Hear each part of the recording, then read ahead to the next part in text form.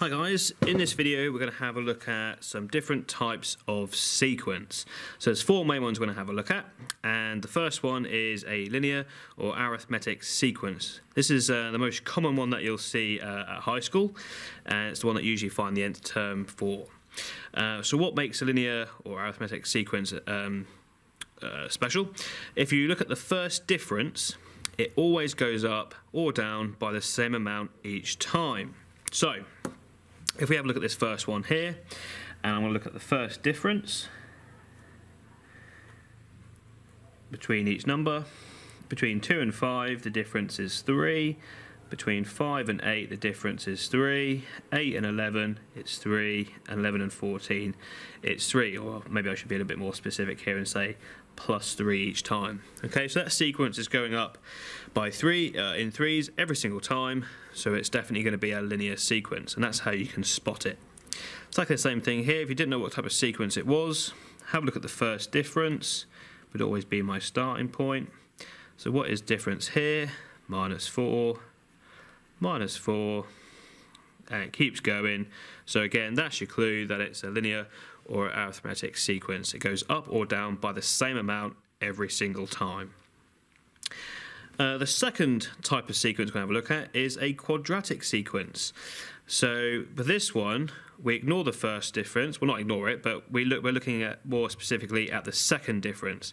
If the second difference goes up or down by the same amount, then the sequence is quadratic. So two examples here. So the first thing we'll do is work out the first difference, just like I did in these ones here.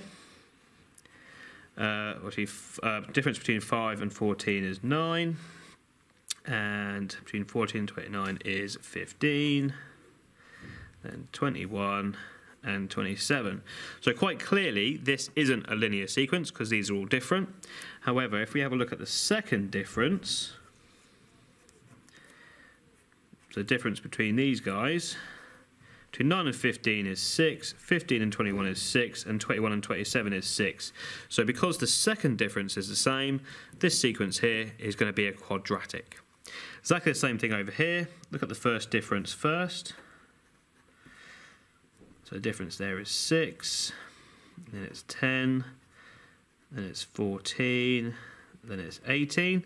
So clearly not linear because these are all different. However, if I have a look at the second difference,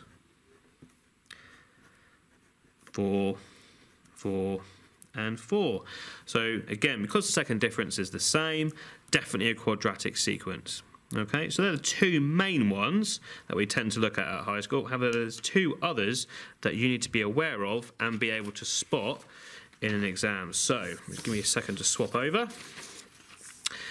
The next one we're going to have a look at is a geometric sequence. Now this is when you multiply. I've put divide here, but that's more to help you spot that it's a geometric sequence because you actually always multiply by the same amount each time. So I'll come on to what I mean by divide in a minute, and we'll have a look at some examples. So geometric is when we're multiplying by the same amount each time. So if I look at these ones here, how do I go from 3 to 6? I times by 2. How do I go from 6 to 12? Again, I times by 2. I times by 2. And I times by 2. So clearly a geometric because I'm doubling the number each time. This one here, again, you are sort of doubling.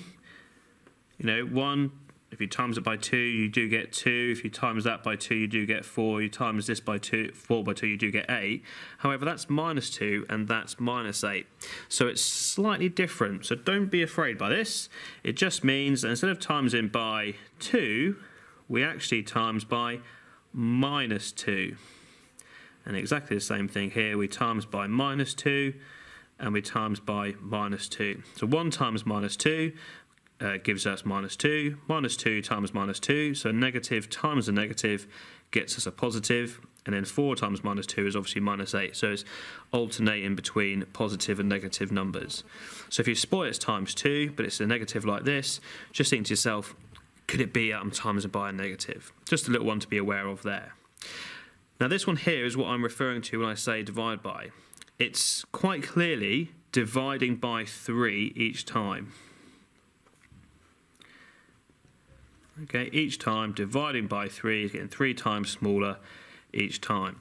But for a geometric sequence, we don't say divide, we always have to say we're timesing by something. So, in this case, if you spot that it's dividing by 3, what do you times by that does the same thing, where you times by a third. So every time here, we times by a third. Like so. Okay, every single time you times by a third. So although it's easy to spot that it's dividing by 3, make sure if it's geometric and it's asking you what the rule is, you always then say it's times something. Okay. And the last sequence we're going to have a look at is a Fibonacci type sequence. This is very famous. In fact, the actual sequence is over here. We'll have a look at a couple of examples. And a Fibonacci sequence is when you add to the previous 2 terms to get the next one. So if we look here, 2 add 1 gives us 3. 1 add 3 gives us 4. 3 add 4 gives us 7. So I'm just adding the previous 2 to get the next one. So for example, if I was to add another one there, I'll do 4 add 7, which of course would be 11, and so on. Next one, exactly the same thing. 1 add 4 is 5. 4 add 5 is 9. If I was to do the next one, 5 add 9, it would be 14. And as I said, this was the original, so 1 add 1 is 2, 1 add 2 is 3, 2 add 3 is 5, and if I was to carry on, 3 add 5 is 8, and then obviously 5 add 8 is 13, and so on and so forth. So that's a Fibonacci type sequence when you add the previous 2 to get the next term. Well, a question that could come up is something very similar to this. This is in some of the textbooks, and similar questions have come up before, where it tells you what type of sequence they want you to do, and they give you the first 2 terms, and then you've got to work out the next couple. In this particular case, we're going for 3 terms. So what you just do here is remember the rules for each one. So arithmetic or linear, we're going up by the same amount.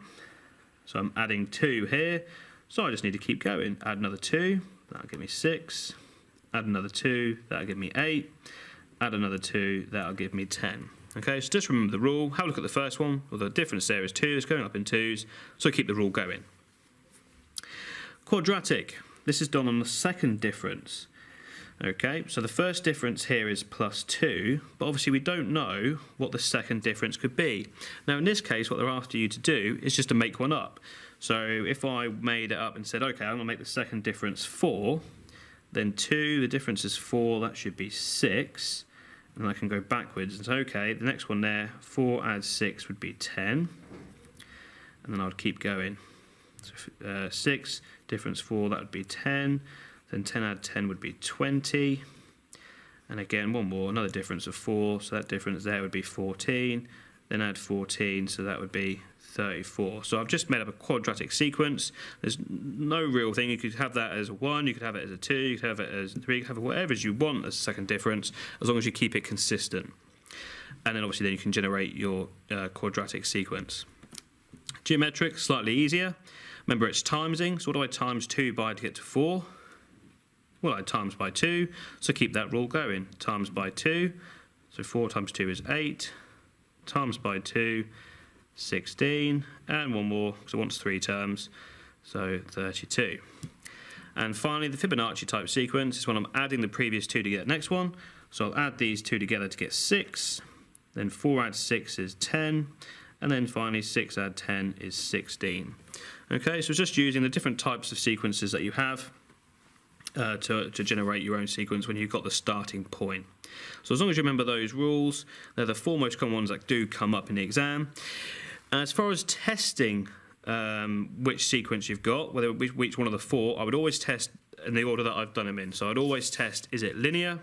Is it quadratic? If it's none of those 2, is it geometric? And then obviously test Fibonacci. You might have your own preference, that's purely mine, but as long as you remember the rules, hopefully you can spot which type you're dealing with. So hopefully that helps, guys. Thanks for watching.